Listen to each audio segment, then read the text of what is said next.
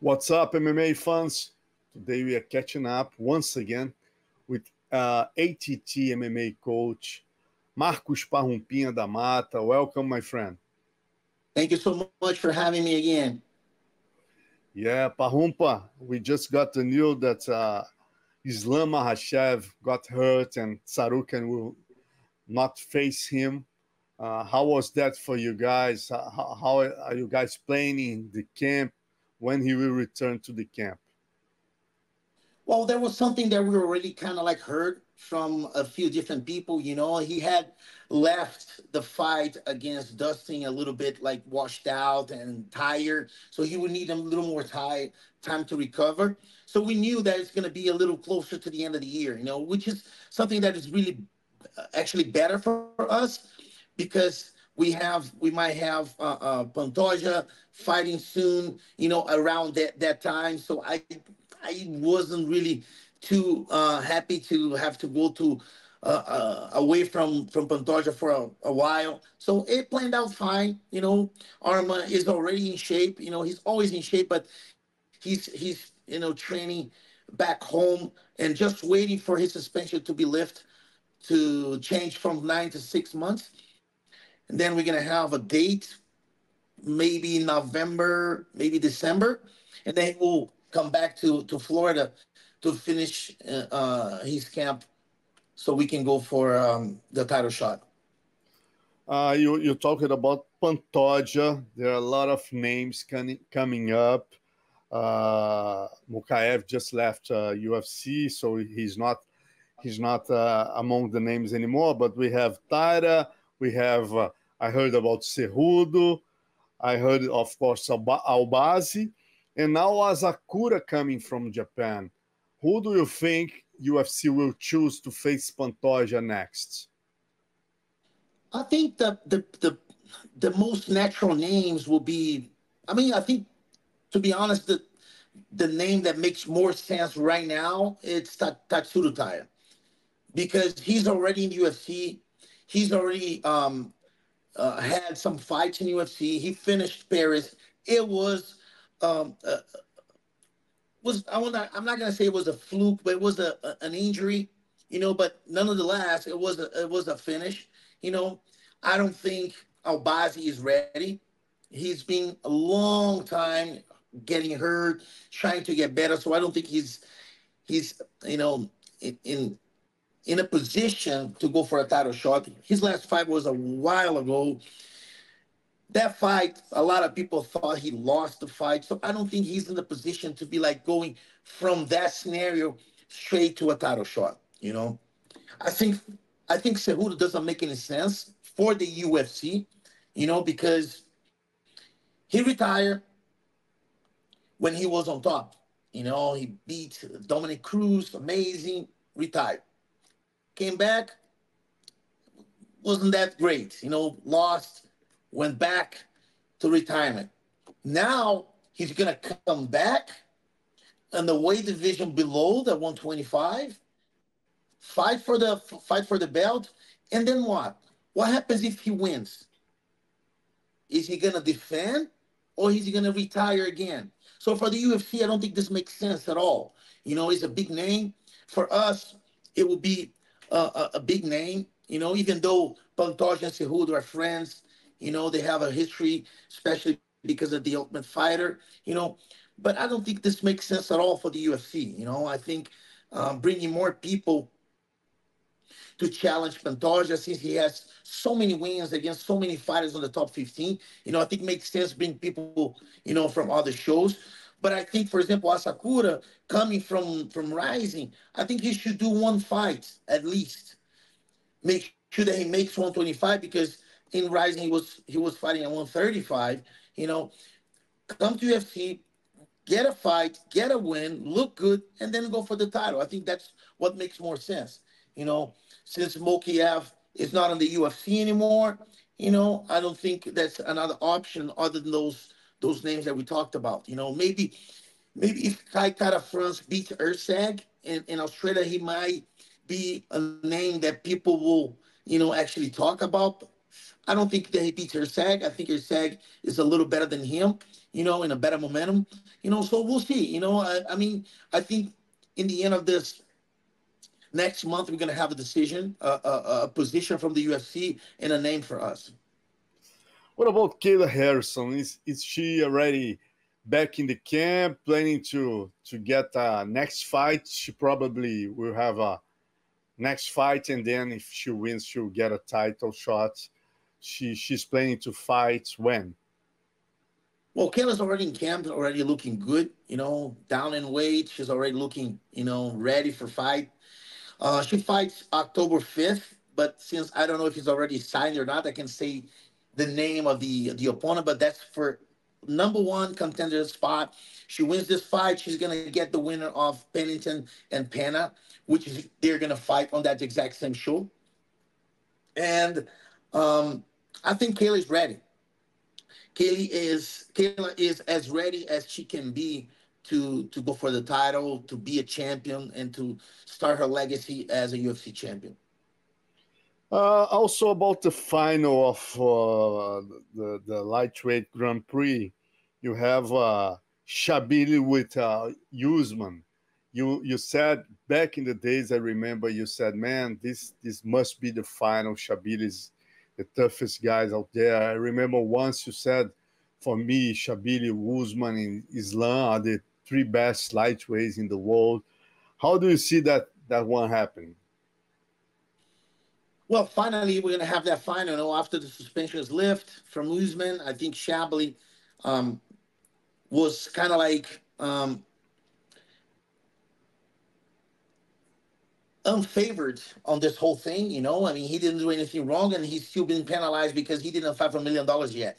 I think Bellator should have him fought and fought someone, whether it was Brent Primus, who was the last one who fought Usman, or maybe McGee or somebody in that tournament for the final, so the $1 million.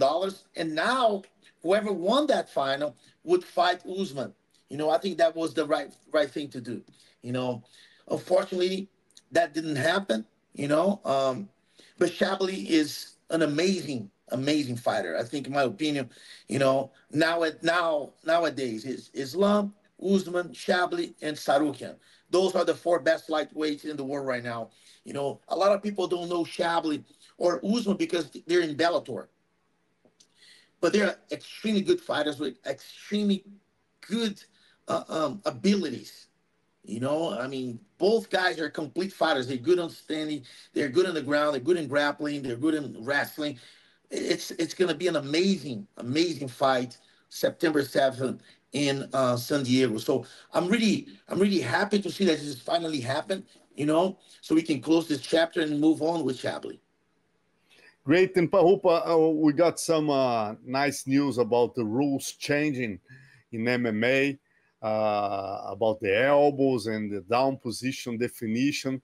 How do you see that change? I think that's a step up. I think this is something that should have been done a while ago, because the 12-6 elbow rule is, to me, it's kind of like dumb. I mean, yeah, 12-6 is good, but then if you change a little bit, just 1 degree angle, you're fine. I don't see that how that changes. Like always, the referee said, "Oh, just angle a little bit, you'll be fine." I mean, so that doesn't make sense to me. So on that matter, I think it should have been done a while ago. About the grounded opponent, I think that's an evolution. It's too hard for you to see if the fighter is like this, or this. It's too quick. MMA, everything happens so fast. So I have to go to watch the video and see if the referee made a mistake or not. All of a sudden, the guy's cut, can't continue. I think those two changes are both evolutions on the MMA scene nowadays. I think this is going to help a lot, on how the fighters will actually act. You want to be grounded, put the knee down, put both knees down. Stop playing this kind of game. Especially on the cage now. Put the name, put the hand up and down. Just put the knee down. And go from there. I think those are two very good changes for the MMA.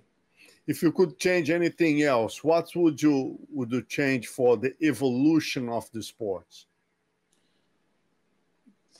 In my opinion, I think two things that will be like major. Number one, every referee should have a grappling or jiu-jitsu background. This way, they would understand when to stand up a fight, when to break up a fight. For example, on the cage, they're not going for takedowns or going for takedowns.